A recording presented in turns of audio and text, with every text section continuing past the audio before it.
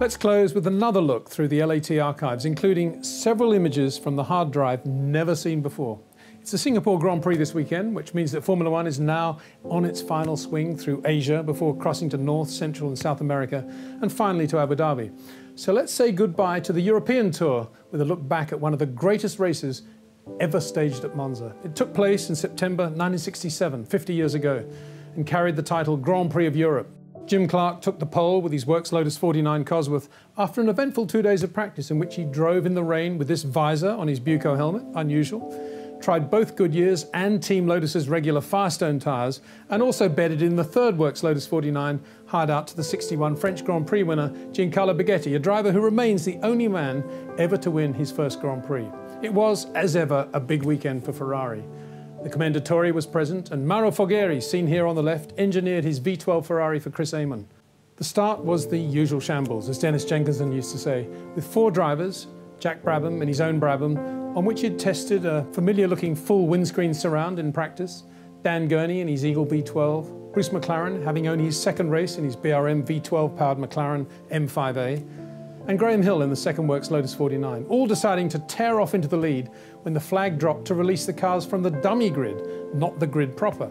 Jim Clark therefore dropped to the midfield in the melee, but soon slipstreamed his way to the front, passing Brabham in a beautiful move out of the Curva Grande, which in those days was a flat-out right-hander preceded only by the long pit straight. For there were no chicanes at Monza back then, 1967, just straights and very fast corners.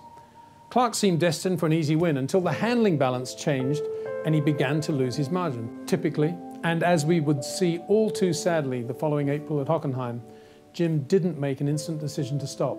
He fought on, balancing the car with his amazing car control. It was only when Jack Brabham flicked inside him at the Parabolica, pointing as he did so to a deflating rear tyre on the Lotus, that Jim decided that it was time to be worried. A similar incident had occurred in an F2 race at Rouen that year. Again, it was Brabham who had pointed to the puncture on Jim's Lotus 48, and on that occasion, Clark had raced on before eventually spinning right in front of Black Jack. Now, as he roared down the pit straight at Monza, flat out at 190 miles an hour with no seatbelts, wearing an open-face helmet and goggles, Jim looked over his shoulders to check the profile of his rear tyres. Sure enough, he had a puncture. He stopped the following lap for the new Firestone. Pit work was leisurely in those days. He rejoined in 15th place, a lap behind the leaders. Many will say that he then drove the greatest race of his career, first to unlap himself and then to make up another entire lap on the field to retake the lead. The capacity Monza crowd on this hot, humid day was thunderstruck. Clark had achieved the impossible, although Jim himself would always rate the 62 German Grand Prix, when he drove through the rain from the back of the field to finish 4th, as perhaps the most demanding drive of his career. Surely nothing now could take the European and Italian Grand Prix win from Jim Clark, a win that would firmly keep him in the points for the 67 World Championship. As he began his last lap, however, Clark's Ford Cosworth engine began to cough and splutter, and then eventually to die. He coasted across the line, out of fuel, to finish only 3rd. He'd lost the win, and he had lost any chance of winning the 67 title. And he'd done so because of something as innocuous as an empty fuel tank. He'd used more fuel than planned in his drive through the field, that was clear. Much later, the Lotus mechanics also realised that foam baffles inserted in the fuel tanks to prevent surge on the fast corners had also absorbed some of the fuel.